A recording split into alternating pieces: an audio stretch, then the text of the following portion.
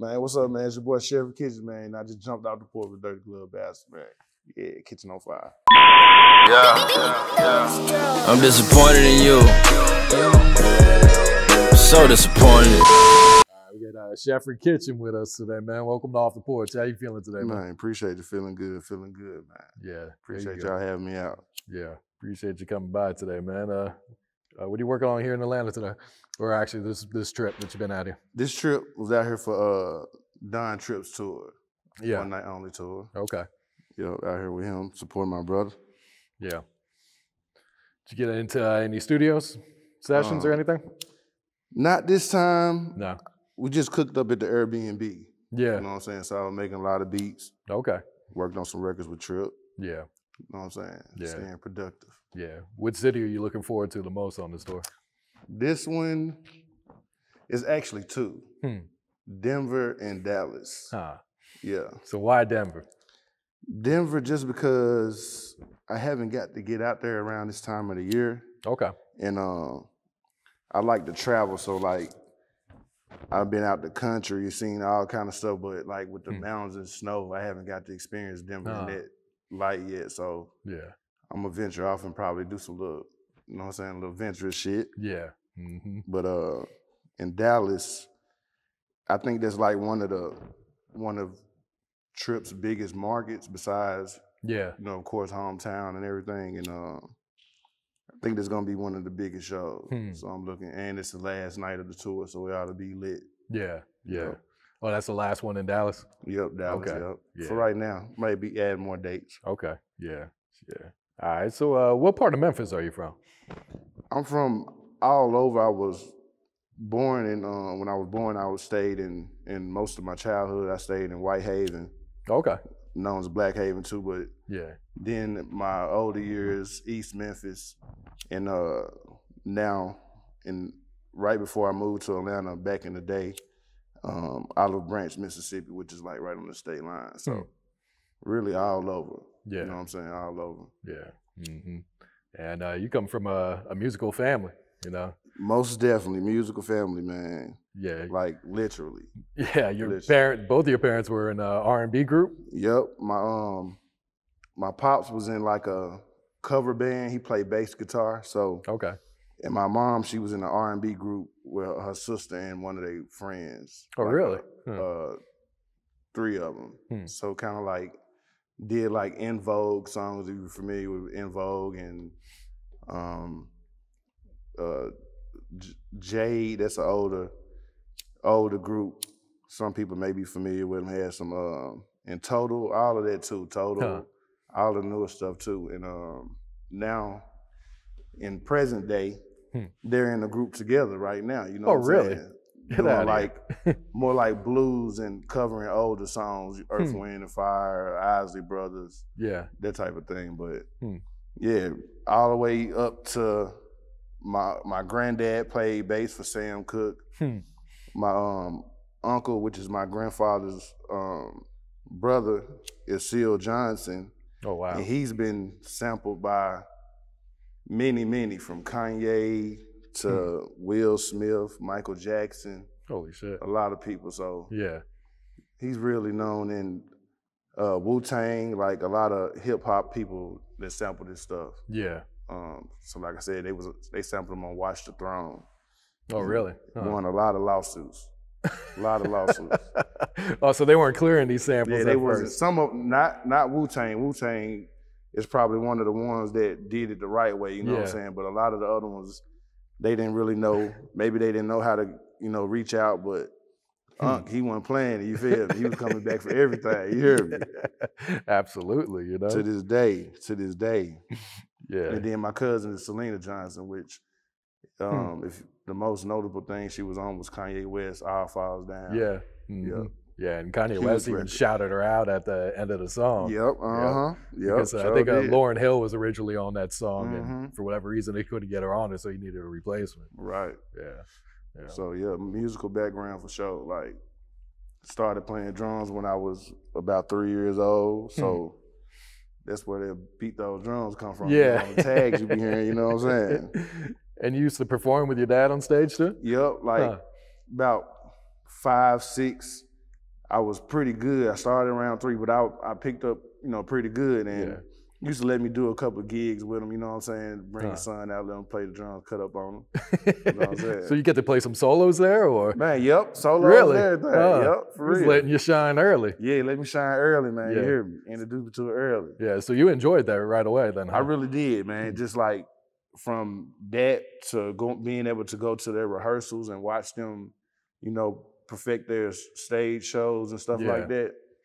Yeah. I've been around it all my life, like literally. Like I can remember being a baby, them rehearsing in the living room and stuff like that. Yeah. I remember it like it was yesterday. Yeah. So did you know you were going to be into music as well at a young age? Yes, I pretty much did because, like I said, my mom was in a group with my auntie, so me and my cousin, we were real close because they always rehearsing, real close-knit family, and so while they would be rehearsing, we'll be in the bedroom instead of playing, we back there rehearsing and writing songs and, you know what I'm saying? Like, so I always knew it was what I wanted to do, you know what I'm saying? And as I got older, started getting more serious about it.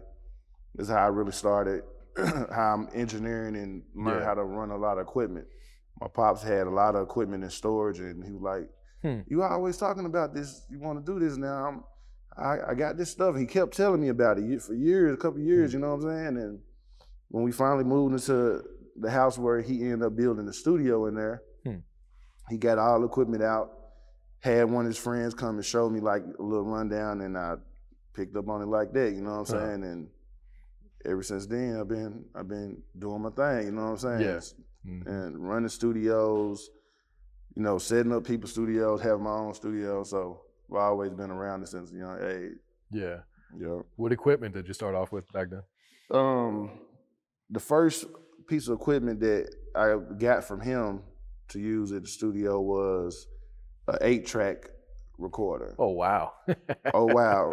From back in their days, but it was something that I could experiment with, you know what I'm saying? It wasn't too expensive. You just had to buy a blank tape, and so then we went from that to ADAT machines, which are like VCR tapes. Yeah. And this is all stuff that my dad had that he would let me use of his stuff, you know. And then when I started getting more serious, then, you know, you got your Pro Tools and it's all the same. I didn't have to have nobody show me how to use it because it's all the same. Everything from making beats to engineering, it's all got the same, you know what I'm saying, principle, the same objective. Yeah. And did you show your pops how to use Pro Tools or anything like that? Have you tried to keep them up to date? Okay, yes I did. So check this out. This is gonna be pretty dope. Some producers probably gonna fuck with this right here.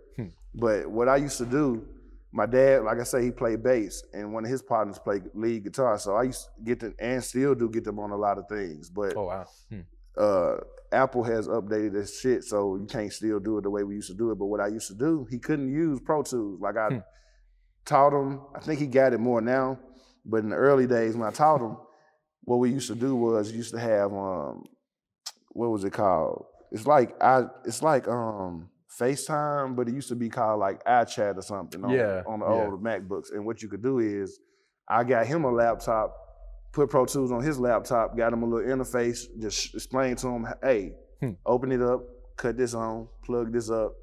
And then what I could do from because I stayed in Atlanta for 10 years, what I used to do is you could screen share, but when he shared his screen with me, you can actually operate his computer. Oh, wow. So I would just have him plug his bass up, I email him the beat, or email the beat to myself, then on his computer, I'll open it up in the email, download it, import it in the Pro Tools, and you know what I'm saying? Hey, when they come on, start playing the bass, you know what I'm saying? So I was recording from Atlanta while he was in Memphis. So that's how I kind of really show him, because he don't have no choice but to sit there and wait on me. And all right, okay, you ready? And he's seeing what I'm pushing on the screen because he's watching his screen. So that's a little secret little thing I used to have, how I used to get live bass from him while I couldn't touch him actually in person. Yeah, that's really dope. Yeah. How long ago was that? What, about 10 years ago? Or? Probably so, close to 10 years now. Maybe about 8, 9, 10 years, between 8 and 10 years. Yeah. Okay. So at what age did you start producing or actually making beats? At the age I started making beats was probably around, at a young age, man, really, because how I got into making beats, I was in a rap group and we didn't want to pay for beats. And you know, it's funny because back then people were selling beats for like $100, $50. I'm talking about like all out, like you in the studio, and that shit was like, damn, you want $100? Like, so we went in on the keyboard, got a keyboard. I taught myself how to use it, started making our own beats. And then from there, like, that was maybe like 2-3 years out of high school. From there, I just grew, I grew a passion for making beats more than rapping. Okay. And I used to also notice, like, in Memphis, different people, Gangsta Black, Player Fly, different people were more susceptible to me as a producer and working versus a rapper. Yeah. And, you know, after a while, I was just like, hey, I'm just gonna, you know, this is working out for me more. I'm having a lot of success doing this versus this. And I just dropped that totally and concentrated on producing. And here we are 10 years later. Yeah. 11, 12 years later, you know what I'm saying? And it's going up, you know what I'm saying? It's working out for me. Yeah. And you used to go by Beat Those Drums, right? I used to go by Chef. Okay. But Beat Those Drums has always been my tag. So a lot of people that used to get my beats through email, they didn't know what, you know, so they just heard the tag Beat Those Drums. So it's been out there a couple of times where tracks have been credited as produced by Beat Those Drums. A lot of people call me Beat Those Drums, you know what I'm saying? So that's why I started branding Chefry Kitchen. And it, like I said, it started off, I was just chef, and one of my homies used to joke with me and call me Chefry, just joking around, like just being playful. And one day it just clicked, it was like, you know what?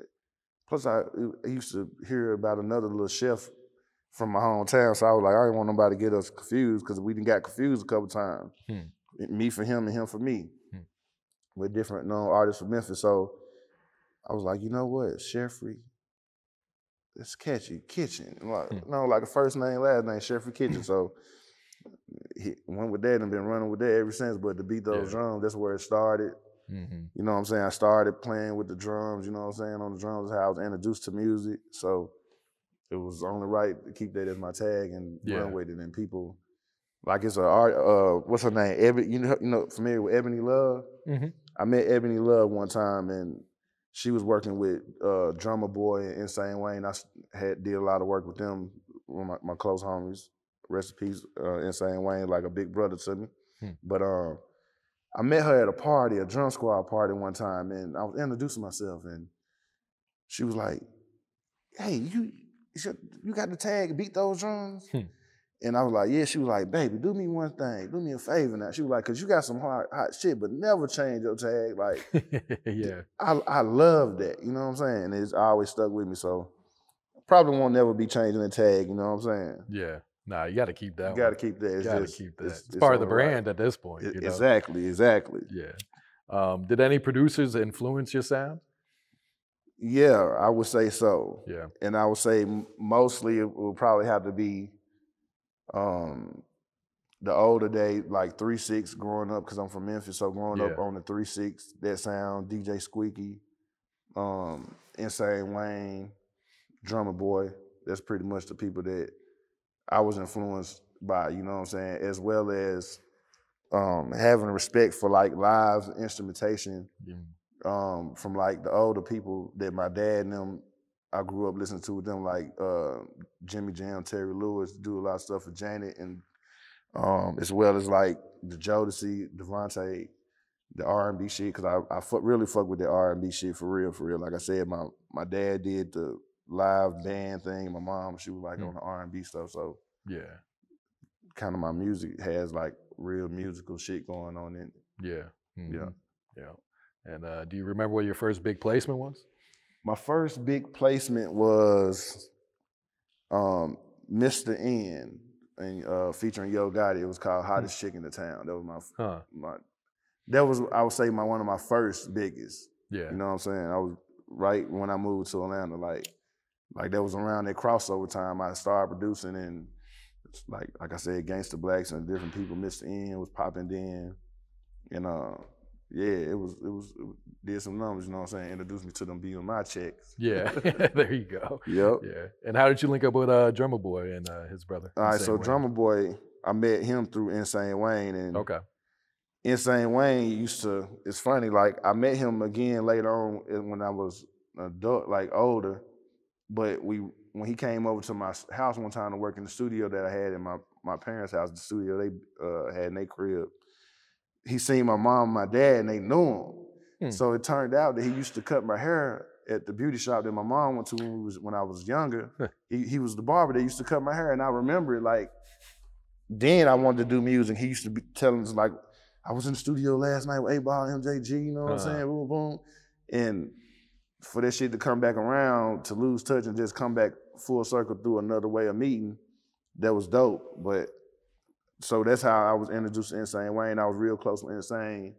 Therefore, Ensayne brother being Drumma Boy, I was introduced to Drumma Boy, and he took a liking to the things I was doing at that time. You know what I'm saying? So I actually, when I moved to Atlanta, I was active member in drum squad, so that's what I was down here doing when I first came. So it was really love. It's always love with them. Yeah. And how'd you link up with Starlito? Starlito, internet days, man. The beginning Twitters and stuff, you know what I'm saying? So that's how I actually linked with Lito and sent him some beats. He was fucking with it. So one of the first songs we ever did was on Free at Last. Called Let Me Hit That. So that's one of the first joints I did, and that's basically how it came about. Reached out to him on Twitter. Yeah. Got his email.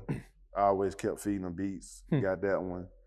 And then later on, you know what I'm saying, kind of lost touch for a lot of years, and I got back with him through another guy I was working with that wanted to get a feature. And that's a whole conversation in this place. Like, that's how a lot of shit just, it's like a ripple effect, you know what I'm saying? Domino effect. Mm-hmm. And you do a lot of work with Don Tripp.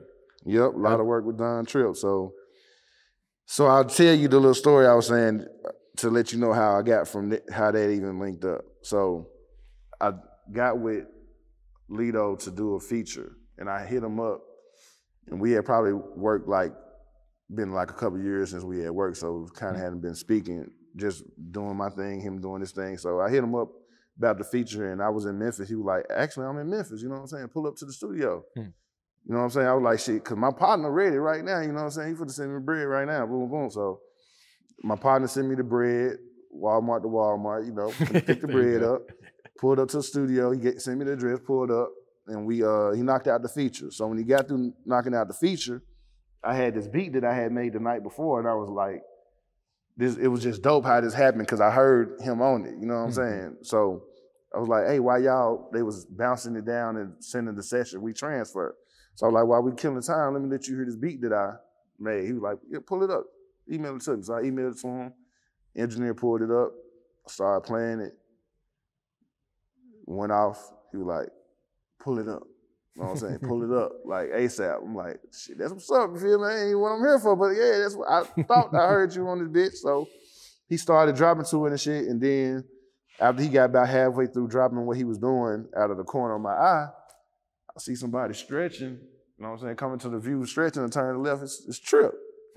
He was in the back, we was at Tripp's studio, and I didn't know at the time, but he was in the back sleep.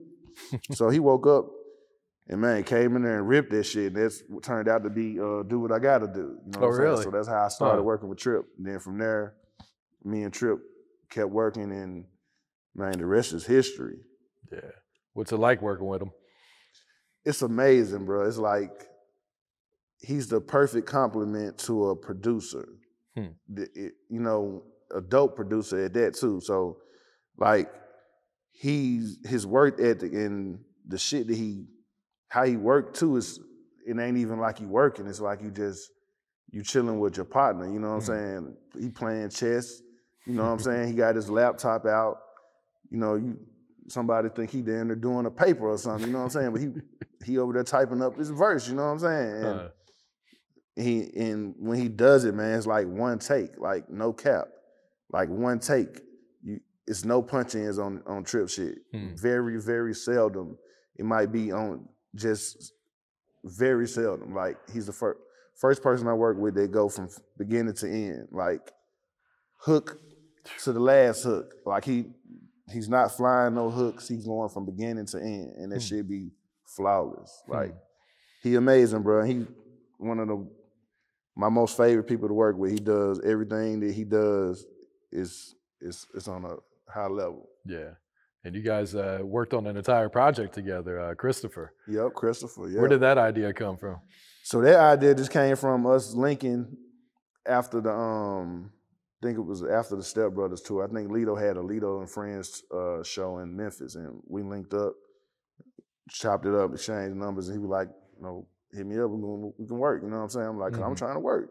So I hit him up, and we linked up. I went to the studio, we worked out, did it, I think, like 2 songs the first time we linked. Yeah.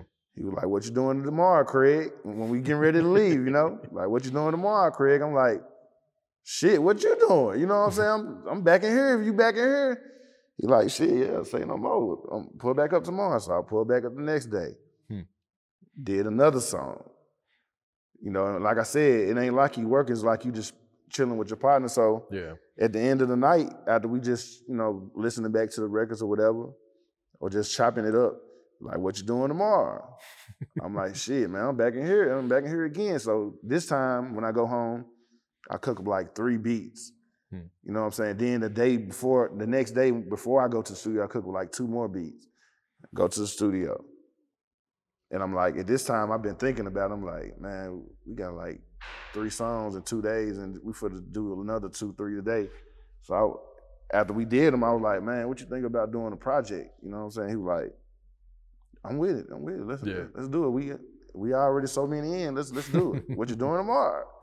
I'm like, I'm back here again. So that's how we got to working on Christopher, and we knocked that out. And it was a real monumental time in my career, man. Just somebody of that caliber with his skill set, trusting in me to shape the whole sound of his album. You know what I'm saying? Yeah. And it turned out real great. Like, I think so.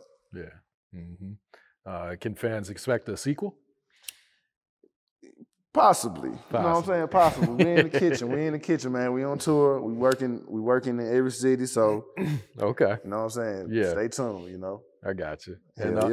And on his new album, They Don't Love You, you produced the song Disappointed that fans have really been loving. Yeah, me and my partner Throw It on the Beat out of Dallas, we produced that record together, and that was one of them ones, man, like on the album before, in between Christopher and that one, I had like a 7 or something like that on the album before, They Don't Love You. And so on this one, it was like I knew he was working, but I was working too with my artists and just, being a dad too, just moving around. So we didn't get to really get in the studio that much. So when he was almost wrapping up, we got in the studio, kind of like with Not Today. It was at the album about to be done. And went in, I had this beat that we did, me and my partner did like the day before. I went to the studio with him and I was like, man, this shit is special. I can hear him on here. It sound like him. We went to the studio, played it. He killed that shit. Like, I was sitting there recording him because I engineer for him sometimes. So while I was recording him and I was hearing this shit, because you don't know what he's saying until you go in the studio. Because like I said, he's typing on either laptop or the iPad, and then he ain't saying nothing. He's saying all this shit in his head. Then when he go in the booth, you like, wow, that man was over there putting that shit together. That effortless, like that's crazy. Like he's super gifted. Yeah. Yeah. What's it like, reading the comments about the fans really loving the record and everything too? It's amazing. Like I made a post one time about it. Like it'd be a lot of haters, man, in the comments, you know what I'm saying? Like on just general in people comments, but this man has like the most positive feedback on every song that he put out. Like, but with this Disappointed, it's like everybody is talking about it. From your hard ass niggas talking about that know they might have something going on with their kid where they can't get to them, whatever, saying that they shed some tears to people who is whether female or male that didn't experience that with their parents, just saying that it touched them, like, and that's the kind of music he make, heartfelt, you know what I mean, to me, like real meaningful. Mm-hmm. And do you have a personal favorite song that you have produced for Don Trip? Yep, I would say it would have to be Fake News. Fake News. Yeah, that's probably my favorite record. And besides it being hard as fuck, it's just the way that it came about. Like, shout out to my homie Shroom. We collabed on that bitch. But man, when I heard this, because Shroom, he make original samples, like sound like samples, but it's not. It's all original compositions. But when I heard this shit that from him, I was just like, man, I always knew it was always sitting to the side, but I always knew, I was like, that shit is a hard ass sample for some shit for Trip and Lito. So when we were working on the Christopher album, I pulled it out, you know what I'm saying? And I cooked up something real quick right before I went to the studio because I wanted him to hear it. So it was really just like a little drum pattern on it. Wasn't no kind of formatted, no intro, no outro, no nothing. Just tell me what you think. And he was like, I fuck with it, Craig. You know, go on, send it to him, and let's do it. I fuck with it. So sent it to him, sent it to Lito. Lito sent it back, and man, Trip killed that motherfucker, and the rest is history. Yeah. Shout out to my guy Trumpet dude too on the trumpet with the horn section. Helped me put that together at the end of it. Okay. Yeah. Like real monumental. Like it's that's why I think I like it too, because it's elements of what I was raised with. You know what I'm saying? Live instrumentation. You know, with a still kind of R&B feel, but, you know, they was speaking that real shit on there. Yeah. Mm-hmm. Yeah. And you've been working with 8Ball and MJG lately? I work real close with 8Ball and MJG, them my big brothers. I got some shit with, I don't know if he gonna put it on this project that we're working on together, me and Ball, but we got a hard-ass record that should be coming out on his solo project. Whether it's the one that I'm going to give y'all a little insight and I'm going to executive produce, or if it's one that he going to put out before then. But yeah, they're my brothers. We got plenty of unreleased work, and I really look up to them, you know what I'm saying? I appreciate them being big brothers to me. Yeah. There's some legends in the game, you know? Like real legends, man, down to earth, man. Yeah. You know what I'm saying? Get a lot of gems from them guys. Yeah, absolutely. And you also have placements with 2 Chainz, Scarface, Gucci, Boozy, many more. What's your process for sending out beats? Man, really my process is I like to be in there working with you hands-on, but I really, man, how I look at it is my motto is kind of like plant as many seeds as you can. Okay. And I'm gonna give out some game, because I said when I did the interview, I did want to drop some game for producers. So my thing is, man, you know, and y'all thank me later, but just work. You know what I'm saying? Just work, plant seeds, and you know what I'm saying? Some shit gonna sprout up, you know what I'm saying? So, but if you really like on the nigga ass about some little money up front and this and that, you know, I understand some people need it right then, you know, but if you really believe in your craft and you got some work put aside that you can invest, that is what I suggest. Like, just go get the work in with people. Don't always chase the big placements. You know, fuck with the upcoming people, because everybody got to come from somewhere, you know what I'm saying? Everybody come from being a nobody to somebody, you know what I mean? So just work as much as you can, you know, work as much as you can, man, and stay working. Yeah. You know? But don't be chasing that little money up front. Like, be willing to put in that work, because that's what I do. You know, and I have a lot of success. It's working for me, you know what I mean? And if you just have your business together and you do everything right, you'll be covered in the long run. Yeah. You know, you set your shit up to where certain shit got to take place, you know. Yeah. No, that's real. And earlier this year, you started your own label, Kitchen on Fire. How long have you had this idea for your label? So I've been having the idea for a label for a long time. It really started off with a dream for having a production team. Okay. But I don't want to really do that until I'm at a point to where I know I can be real beneficial for the next person in changing that situation off the jump versus being able to help them get placement, because I can do that, and I have close homies that I do that with anyway. But really, I'm trying to think which came first. I think that was just something I was quoting. It was a hashtag that I was just putting up. And then last year I had a little incident with my hand. Yeah.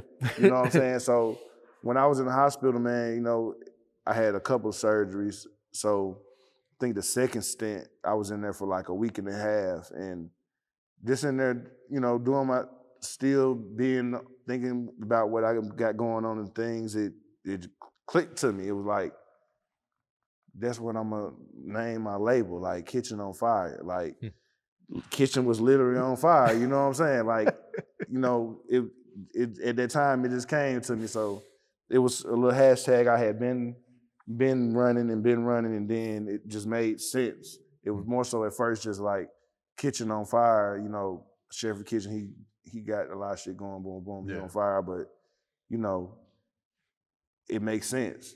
When people get with me, y'all got to come to the kitchen, you know what I'm saying? And the kitchen on fire, so come through here and get that fire, you know what I'm saying?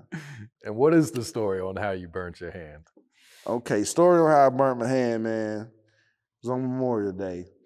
I had a whole bunch of family, friends, people that I fuck with the music and shit over to my crib, and I'm, you know what I'm saying, cook some little fish for my people, man, you know what I'm saying? How my pops be doing with the little deep fry with the propane gas and shit. And man, when it got his little setup from him, took it to the house, set it up, and we got the grill going too, and I must have cut it on and went inside to get the fish. But by me not been and did this shit before and didn't really think that deep into it, I had fucked up. And I when I came back out, man, the pot was on fire, you know what I'm saying? And me just thinking like irrational and not thinking sensible in the heat of the moment, panicking, I was thinking like barbecue grill, try to slide it out. Like, cause it's right in the garage. I was cooking it in the garage, is how my dad do. So the flames, I'm like, oh my God, that shit for the kids. And it's right up underneath the studio, you know what I'm saying? Gotta get this outside. So I was like, fuck. So I fucked around, tried to slide it, and like the second time I scooted it, it just splashed out. It didn't even turn over or no shit. It just, and man, when the shit hit my hand, man, I didn't know what had happened. Like I damn near took off running out in the grass, rubbed my hand in the grass and shit, and got up and like my shit was just hanging. Like I posted that shit on IG, like this shit was really crazy, but man, alarm going off because of smoke going in the house and fire, they on the motherfucking intercom, fire truck come. Long story short, that shit went out by itself, man. You hear me? Oh, really? Went out by itself, man, eventually. Just burnt all the grease out the motherfucker. The whole basket that was in that bitch, that whole was nothing remaining, just melted. But that's how this shit happened on Memorial Day. And you know what I'm saying? I'm blessed though, because it could have been a lot worse. Like, because I was kind of down about this shit not being able to make beats and do the shit I want to do. Because this shit was fucked up. Like, I had to get all of this shit back, you know what I'm saying? And so it could have got on the underside, that did some nerve damage. It could have splashed up in my face.